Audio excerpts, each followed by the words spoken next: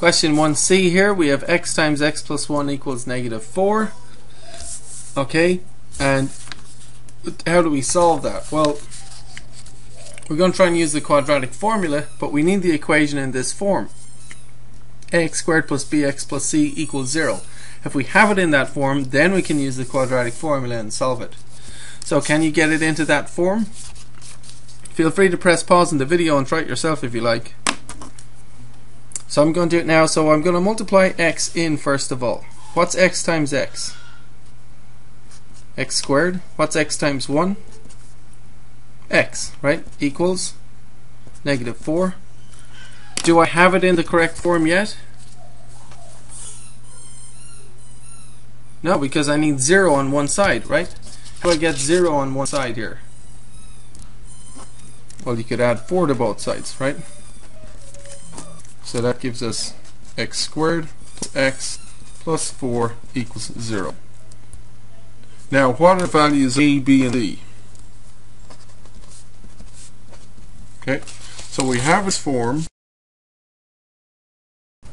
So what we need to do is actually write in the coefficients of each variable here. Okay, so what is the coefficient of x squared? Write it down. Coefficient of x squared is 1. What's the coefficient of x? Coefficient of x is also 1, right? So now we can clearly see what the values of a, b, and c are, right?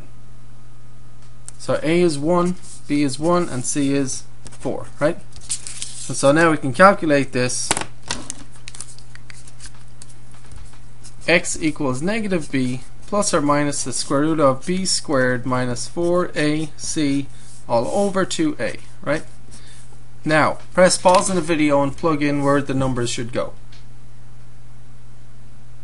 Okay, I'll do it now. B goes here, B goes here, A goes here, C goes here, and A goes here, right? So now the best thing to do is to calculate this. What's negative 1? Well, negative 1, right? Plus or minus. We'll do this root later. And what's 2 times 1? 2 times 1 is 2, right? And nice way of doing it is to calculate this root all by itself over here. Okay. So what is 1 squared? Well, it's just 1 times 1, which is 1.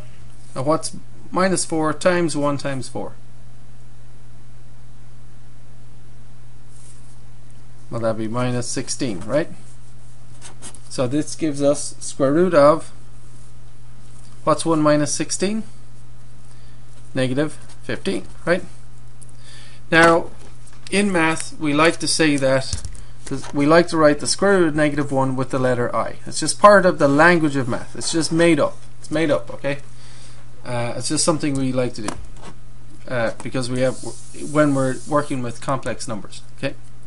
So negative 15 is in fact negative 1 times 15, isn't it? Right? And this can be written as root negative 1 times root 15 using the product property. Now root of negative 1 is written with the letter I. So we have I times root 15. Okay? So we have negative 1 plus or minus I times root 15. Okay? Now when we're adding or subtracting, right, these two things are being divided by 2. And we went over how that means that's the same thing as having, when the whole thing is divided by 2, you need to divide each individual term by 2. So negative 1 over 2 plus or minus I root 15 over 2. Okay? And that is negative a half with the negative sign in line with the fraction bar, plus or minus, and we've got to write this in the form, we've got complex answers, so we've got to write the answers in the form a plus bi, right? Plus or minus, so it's root 15 all over 2 times I, okay?